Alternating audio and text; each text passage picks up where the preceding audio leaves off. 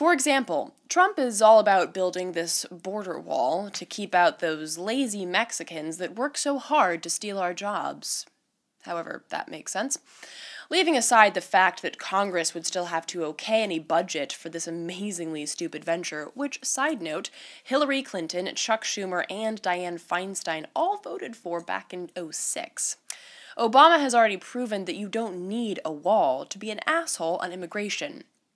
Already by 2015, Obama had deported roughly 2.5 million people, more than any other president in U.S. history.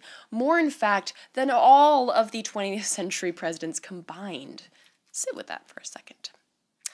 Okay, how about international affairs?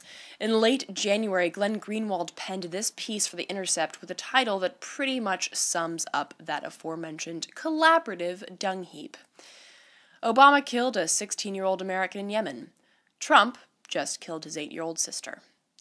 In 2010, Obama ordered a CIA drone strike that killed 16-year-old Colorado-born Abdul Rahman al-Awlaki 2 weeks after another CIA drone killed his father, Anwar al-Awlaki, also an American citizen. Obama's administration claimed the killing of the son was collateral damage, but never shied away from the killing of the father, despite the fact that as an American citizen, Anwar had the right to a trial and due process.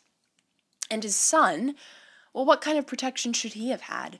Or his American citizen sister who was just killed last week?